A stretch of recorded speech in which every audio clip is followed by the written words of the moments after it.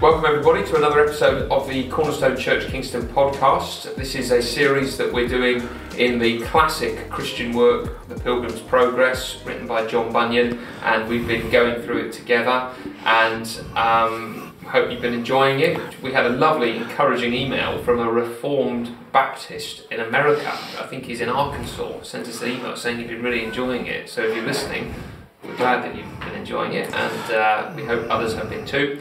I'm here again with Pete. Hello. Rory. Hello.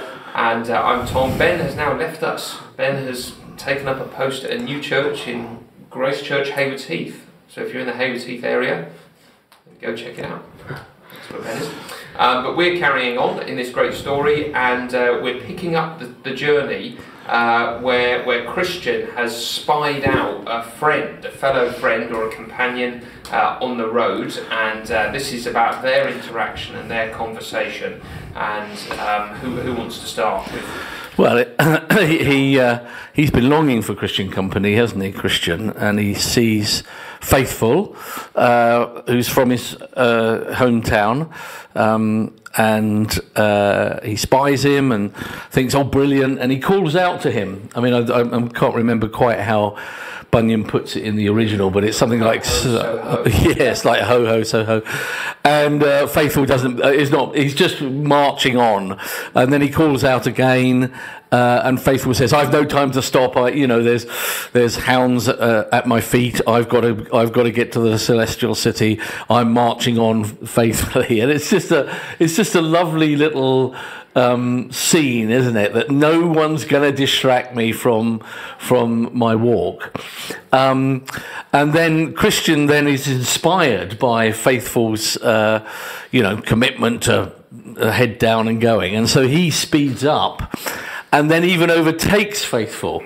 And there's that it's just a lovely little scene, really, where he thinks to himself, oh, good, I'm even better than Faithful. I'm doing better than Faithful. And, of course, because he's thinking like that, he trips up and falls.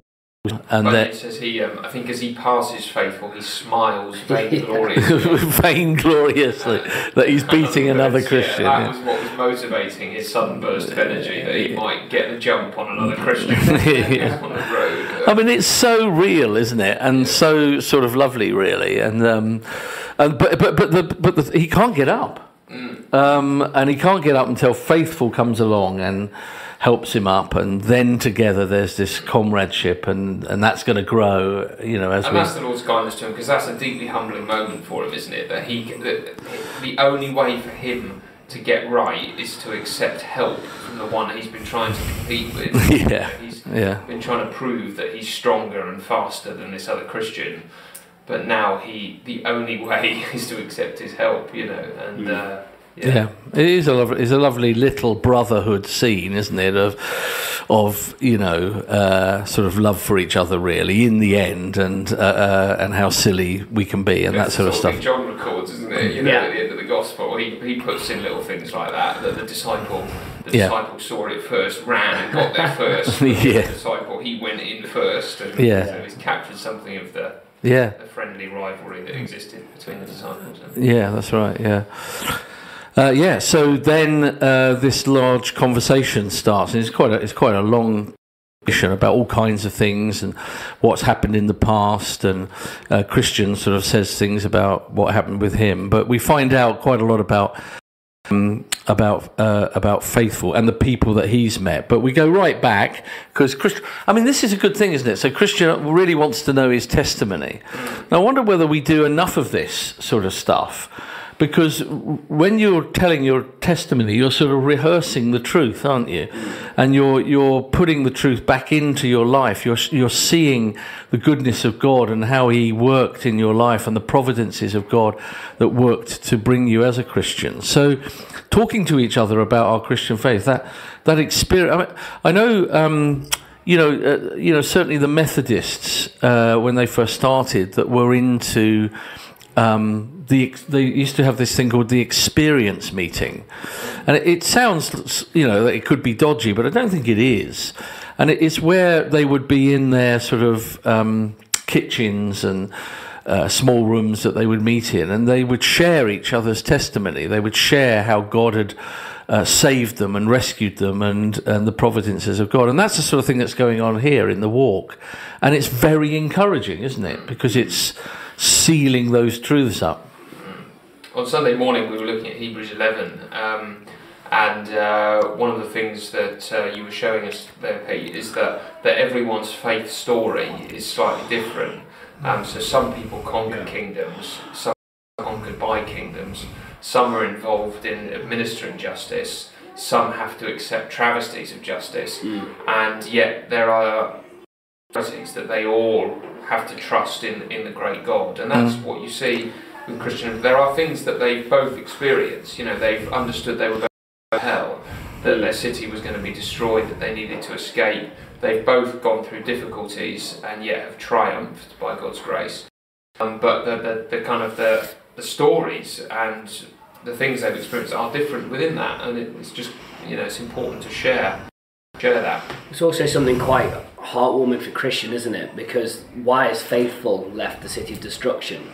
Well, actually, he saw Christian go first, didn't he? And I think, although many in the city of destruction, although they talk about it long after, until they stop, they stay. But Faithful sees that and goes, actually, I could see that this is going nowhere as well, and it inspired me, and not inspired me, but it showed me that I needed to get out of the city of destruction as well. And so that is why he so he's followed the example, or he's followed the journey of Christian, and actually that must be the testimony of many people. You see, particularly with younger people, they look up and they see an older person walking, maybe just close to their age, and they see that they've become a Christian and they're going for Jesus, and they go, oh, yeah, I think I want that as well. So, but even on the sort of negative side to that, the whole town is speaking about him, even though they're not. But there's a worry, isn't there? Yeah. And God is using it as a warning, because Faithful says the whole town, when you left, is talking about its destruction. Yeah. And then Christian says, well, why didn't they do anything about it? And he said, well, they didn't really believe it. And I mean, when I read that, I just thought that was the COVID time, wasn't it? Yeah. You know, the whole this thing had come, and it was just we'd never had anything like this. Quite like this, in the sense that the whole world was locked down. I mean, you had the Spanish flu, but people were talking, weren't they? But you know, who's run from the city of destruction from that? You know, not that many have come to Christ, have they? Even though there's the warning there. And so they talk then, don't they, about their conversation moves to Pliable. Yeah. Now, Pliable, I think it would have been perhaps in our first session or our second session we talked about. So there were two people when Christian first left the city of destruction. One was called Obstinate, the other was called Pliable. And Obstinate never really left. He was very stubborn and refused to go. But Pliable did and went with him for a while. And then when they fell into the slough of despond, Pliable decided that all this talk of heaven and the glories of the celestial city was clearly nonsense. And if this was what it was, then he wasn't going to have it. And so he left the Slough of Despond and went back, clothed and caked in mud, to the city of destruction, whereas Christian forged on. And so they have a little discussion, don't they, about what happened with Pliable. What are the things to draw out from that discussion? Well, interesting with Pliable is that although Christian is ridiculed, Pliable is seen in the worst light, isn't he? Because he didn't stay faithful to his profession, and because he can't hold to his convictions, I think people see him as a object of ridicule. And so, Bunyan says he is 7 times worse off now than if he had never left the city in the first place. And actually, I think Pliable feels that, because when Faithful walks past him, he makes sure not to avoid him just before he leaves the city. So he's obviously ashamed as well of how he's acted. He knows he's probably done something wrong. He knows he's been they say a turncoat. And so there's a lot of shame for Pliable, but not enough shame to drive him back to leaving the city of destruction. And he is in a much worse position now, because the hardened residents of the city of destruction, who've never explored the road to the celestial city, well, they're in a dangerous place. But he's more so, because he can now say, "Oh yeah, I've tried it. I know what it's like. It's not as good as it's cracked up to be." And there's a level of hardness that his heart has now experienced because of that. He's not ignorant anymore. You see, he's tried it and he's turned back. So it's going to be even harder for him to come to repentance now. And that's a very clear warning, isn't it? That comes through the scriptures, the book of Hebrews particularly, for those who've had or sampled something of the gospel road and known their conscience to come awake even a little bit. If they then suppress and go back, it's really impossible for them to come to repentance, because they've already tasted and they think they know, you see. So that's the problem. And you're right, the residents of the city of destruction won't have him, because he's got his right foot in and his left foot out, or whatever. He doesn't belong in any world anymore. He's left them saying, "Yeah, actually, I don't fancy you guys." But now he's had to come back, and they won't accept him anymore, because so he's a very pitiable character. Yeah, absolutely. Yeah.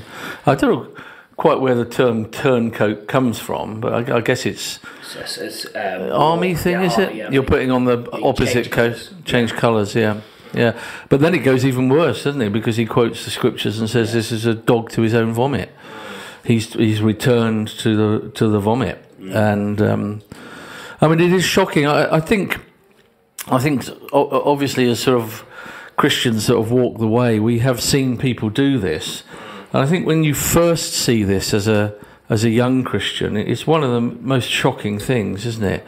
That you have someone that was walking with you for a little bit, and they've returned to their own vomit, and you just see what they're doing, and they think they're happy as they're licking up their own sins, their old sins, and they're mocking you. And it's very hard sometimes to, certainly when you first see that, but it does happen, Well, it causes both Christian and faithful great sadness. Yeah, I mean, Christian is interested in him, isn't he?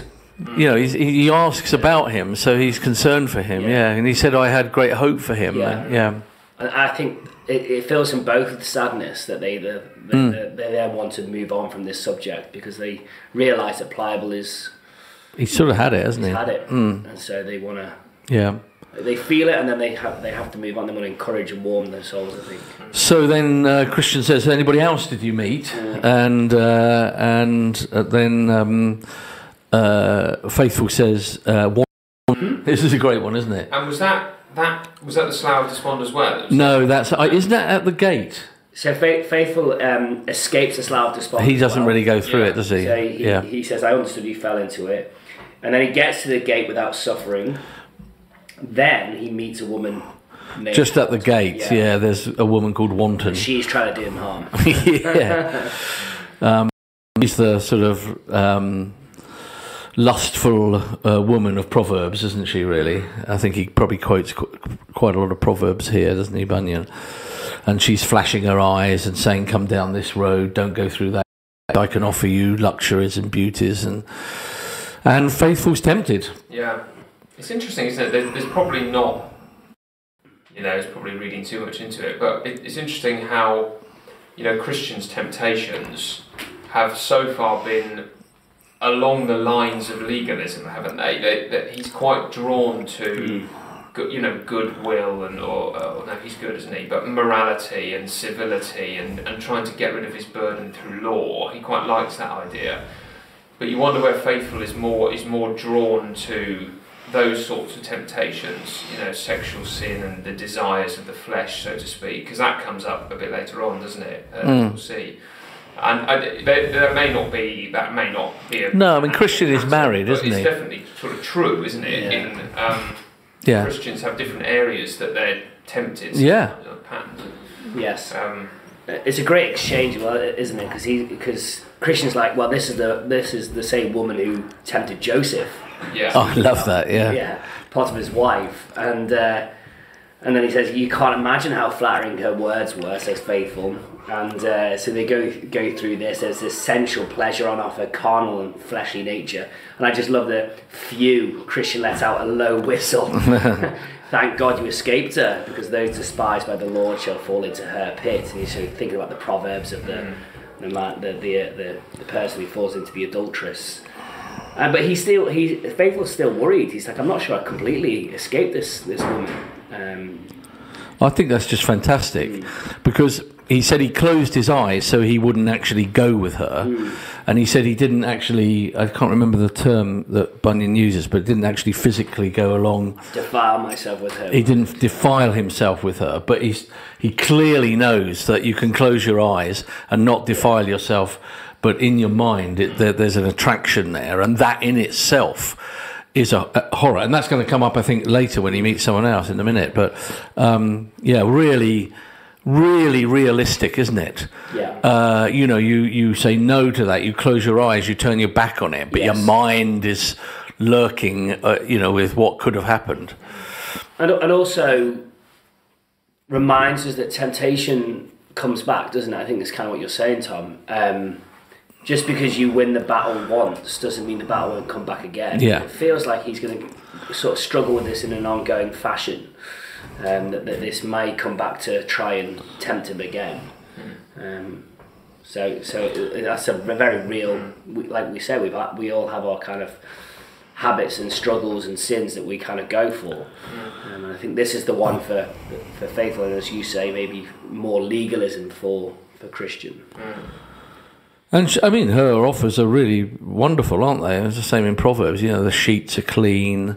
Husbands aren't around. You'll be perfectly all right. I've done my offerings. I've done my. She pretends to be a Christian, doesn't she? There's religious stuff there. Come on, it's all very nice. He resists her. So who's the next one? So the next one is probably after Pliable, it's probably the longest, isn't it? And this is where both Christian, and we looked at this in a whole episode, and Faithful have had to go up this difficult hill difficulty, and that's the place where Christian rested for too long and fell asleep and lost the scroll of his assurance, and there were the lions on the road, and then the palace beautiful at the top, and they've seen these things, both of them have seen these things, but have had slightly different experiences. And Faithful, when it was his turn to climb uphill difficulty, he met this aged man at the bottom who begins to talk to him, doesn't he? Asks him the classic question: "Who are you? Where are you going?" Yeah. No, but not only it says he beats him with word and blows. He starts beating him, doesn't he? Isn't that? Does Adam? No. Is that? Have I got Moses? Well, I think that's later on. Oh, sorry. sorry. It's part of the same thing, really. But so Adam the first bit I can remember, I haven't got it in front of me, is when he, yes, as you say, so he asks him for his story. Yeah. And then does he say, "Look, you might like to hear my offer. I've got 3 ladies who you." It's interesting. He starts with, "You look like an honest bloke. Essentially, would you want to come and live with me, and I'll pay you?" So you're an honest bloke, but actually he lives in a town called Deceit. This is Adam the first. Right. So he says, "I'll give you an honest wager thing," but actually it's a deceit. It's all deceitful. It's the delight of wages. It's so funny. And then he says, "He told me that his work offered many delights, and that his wages would make me a full heir in his family." And so then it comes apparent that there's these three children. His 3 children, yeah. What is it? Lust of the flesh. Yeah, lust of the flesh, lust of the eyes, and the pride of life. So this is an invitation, isn't it, for Faithful to come with this man into the town of Deceit and to enjoy the life and the pleasures that he can. And who is this man? Well, this person is called. He's called. I don't know. He's called. His name is Adam the revealed, First. But he's called Adam the First. It is revealed. Yeah. But is it? So what is this then? Yes, yeah. It does, yeah. Well, this is what you would call our nature, our old nature, our old nature. So Adam the First. You've got this theology in the Bible that there are really 2 men. There's the first Adam and the second Adam, and they stand as the representatives for all of humanity. That in Adam, everyone fell. And everyone born after the fall in Genesis 3 has inherited this corrupt, fallen nature. So that although we weren't literally there in the garden, we have inherited that nature and do what Adam and Eve did by choice as a result of that. You know, it's not that we sin and become sinners. We are sinners and therefore we sin. That's what we inherit from him. But then Christ comes as the second Adam, resisting temptation, living the perfect life, and through faith we can have our headship in him. We find a new representative. And so Adam the first, it stands for our nature apart from the saving work of Christ. This is who we are, and this is what we do, isn't it? And so that he's appealing. This is faithful. You know, Adam the first. You know, although faithful has left him behind, he's not in heaven yet, and so he's not outside of the reach of the old nature just yet. So here is Adam the first, and it's like, come on, faithful. So even though you can leave the city of destruction, because in many ways it's the same sort of thing, isn't it? You wherever you go, you take Adam the first with you. Even though you've got Christ as your head, there's Adam the first there, and it's Adam the first who sparks up his ears and sparks up his desires when wanton comes to him.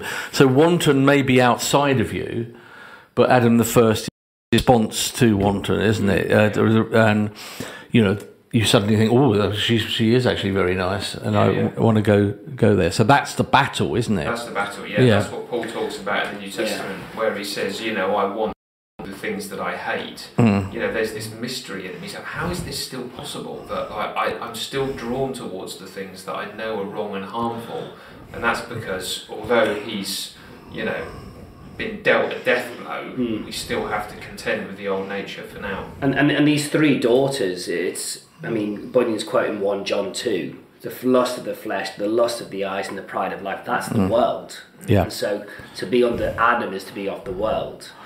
And so that's Adam's offer. He says to Faithful, you can marry these three.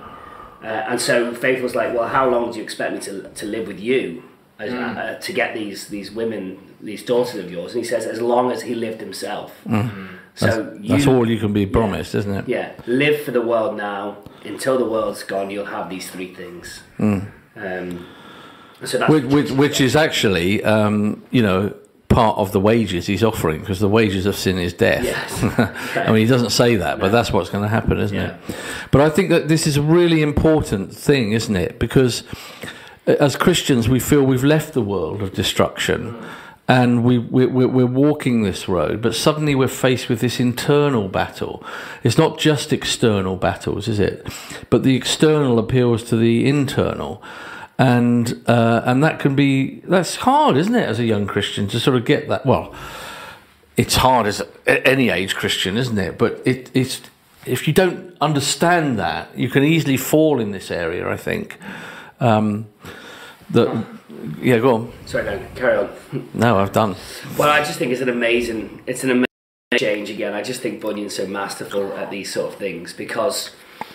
As you say, there's that pull, that desire to do it, but then he looks closely at this man and on his forehead is so good. Put off the old man, isn't it? And so he's got this, then he's like, no, I can't go with this man. I know that he will sell me as a slave. I know that if I go down this line, I'll be enslaved to sin, and then obviously, as you say, the wages of sin is death. So he tries to go, and as he goes, there's the pull. There's this pull. Well, there's this scorn at first. It's like, what are you doing? And then as he leaves, he pulls him back, he jerks him back. And that's kind of what you're talking about, Tom. It's this Romans 7, O wretched man that I am, who will set me free from death. It's always this pull, as you try and live for Jesus, it's always the pull of the world. And it's interesting, like, you see this with people. I mean, you see it with yourself, but if you're ever involved in ministry, particularly I think with youth, I've found this, doing youth, you have certain individuals that are kind of wanting to live for Jesus. And they've got like an arm being pulled by Jesus this way, but they've got an arm the other side pulling them, that's the world and all the desires of this world and the things that they have. And that is the sort of nature of being a Christian in this world. You want to go and live for Jesus and go towards the celestial city, but yet this world is always there and this flesh is always there with you, pulling you back, saying, look at this, look at this. And then the next one. He resists it, doesn't he? Feels pulled back. Yeah, knows that that's going to be the battle, I guess. Yeah. Yep. And so he then gets some way up the hill, doesn't he? And then he, I don't know whether this is, I'm just inserting. Well, then he meets another bloke. The sort of footprints racing up behind him. Yeah. And then he gets clobbered. He's absolutely clobbered. clobbered. Away from Christian at first, isn't it? Because last time a man came up behind him, he got smacked. Yeah, with word and blow, it says. I like that. So he experiences a merciless beating on the road here. There's this figure who knocks him down and then repeatedly... And he calls for mercy. Him and lays into him. He calls for mercy. He says, I have no mercy. I don't know how to give mercy. And so it's this, it's like the scene outside of a bar on Saturday night, isn't it? You know, he's in the fetal position, curled up on the floor, and he's just being stomped on and laid into and crying out for mercy. You know, it's pretty brutal, isn't it? And then he requires Christian's interpretation, doesn't he? Or Christian tells him who this was. Is that right? Yeah. Well, I mean, but you know, the good thing for faithful as he gets beaten up, he's about to be finished off, and then someone steps in and stops him, and so then the beating is stopped, and then he goes, and then Christian asks, who's the man who stopped? And it's lovely because he says, at first I didn't recognise him, but as he went by I noticed the hole in his hands and in his side. Then I concluded that he was our Lord, so I continued up the hill. And then Christian says, well, the man who beat you up was Moses. Yeah. And it's the law of God, isn't it, that Moses is standing for there. I mean, we'll chat about this, but it's the Saviour, isn't it? So what Moses is beating, partly what Moses is beating faithful up for, was that he was inclined to listen to Adam. That's right. And so I think what Bunyan's doing here is, there's a lot of right here. You know, there's a lot of right here, but I think there may be some things that are not quite right. He's showing that when, you know, if you break the law of God, then you are under the condemnation of God. So if you go the way of trying to be saved by the law, it will only bring condemnation on you. And so a part of knowing that condemnation is the drawing that you would be interested in wanton. That, you know, she's a whore. She's, abhorred by God, we're told. She's only going to lead to death. She'll give you a feast that will take you to hell, you know. And the ridiculousness that our nature is drawn to that just for a few seconds or few minutes of pleasure or a night of pleasure, is just crazy. And so the law is saying you are a madman, you are a lawbreaker in your desires, in your very nature, and so it smashes you. And what we need to see is that actually when I see my very nature, when I see my very sin, I turn to the one who's the Saviour. Yeah. And the law also, it defines our sin for us, doesn't it? So you've got the 10th commandment, you shall not covet. You know, it gives expression and understanding to what was going on in Faithful's heart when he heard about the lust of the flesh and the lust of the eyes and the pride of life, and when he saw wanton. He may not quite have had the language to describe what was going on in him, but the law says, that was coveting. That's the 10th commandment. You were coveting something that didn't belong to you. That was a woman that wasn't yours. Smash, hit, bang. And then it strikes you, doesn't it? No mercy there. What that was, you know. Yep. And the 7th commandment, you shall not commit adultery. Oh, that's what I was doing in my heart. And so that's how it's hitting you, because it's labelling and defining and showing you what you are. Which is a painful... but the law does bring mercy because it shows us Christ. And I guess that is actually Bunyan is doing this, isn't he? Because the law is beating him, but then Christ comes along. And so that's the point of... It's not that there isn't any mercy in Moses, because Moses is pointing to Christ, isn't he? Yes. And so here, the mercy is in Christ. He does turn him to Christ, doesn't it? Yes, and I think he's maybe Bunyan's picking up imagery from like the book of John, for instance. You know, in Moses there was the law, but in Christ it was grace and truth. Yeah. And then later on, when Jesus is talking about how he is the Son of God, essentially, he says that if you live by the law, then your judge is Moses.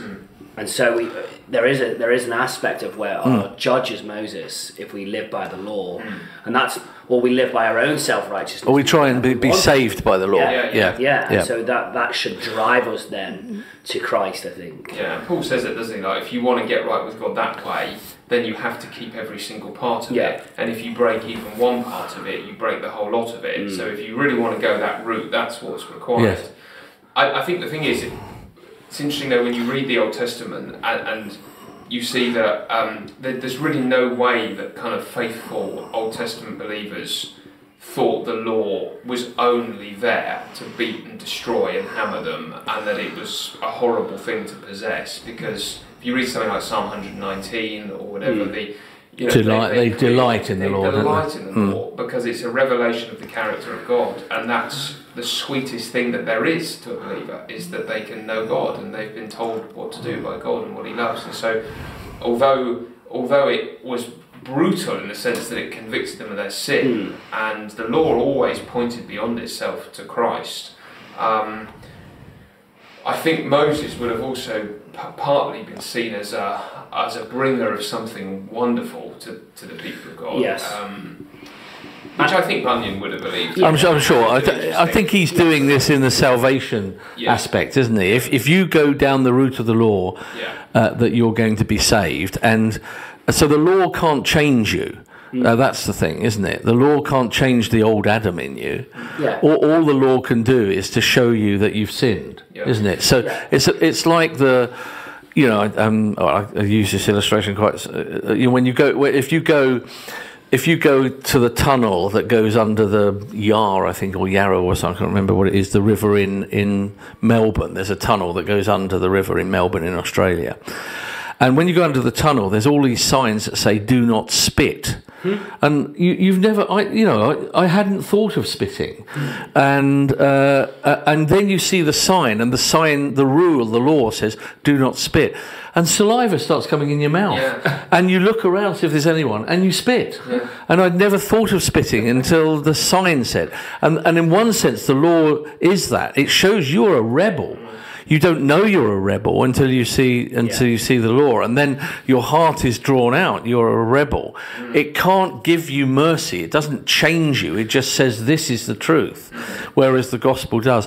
But I'm perhaps changing my mind a bit on Bunyan here, because as he's being beaten, Jesus does come, doesn't he? So Well, I think that's it. I think that's the John 5 stuff, where he says Moses is your judge to the Pharisees, is those who are living by the law. Yeah. So Moses will judge you. Yes. Moses will judge you because you haven't kept the law. Yeah. And Moses will judge you because you haven't listened to him. And you haven't listened to Jesus. Yeah. Yeah, because Moses is given the prophecy that there will be one like you, a prophet that you need to listen to. Yes. And that's Jesus. Yeah. And so I think that's why he'll beat you, because you haven't listened to his about Jesus, and you haven't listened to so you've tried to live by the law, and therefore you're under condemnation. Well, there's some of the people he met. He's going to the conversation carries on, and then together they meet another man. I think that'll be next time. Yeah. It's just interesting when he gets to the top of the hill. He, Faithful finds that the lions were asleep. So that's something he didn't have to do in the same way, because it was noon when he got there. Yeah. And the lions were sleeping, and so because it was earlier in the day, he passed straight beyond. Well, it wasn't an issue, didn't he? Yeah. As well. So just different ways the Lord is leading them, but. Well, do if you've missed any of the episodes, I know we've referred to things and scenes from previous episodes, so you might find it useful to catch up on the ones we've done, and do keep tuning in for more episodes. And cornerstonechurchkingston.org, you can find all kinds of other sermons, resources, articles. But thanks for listening.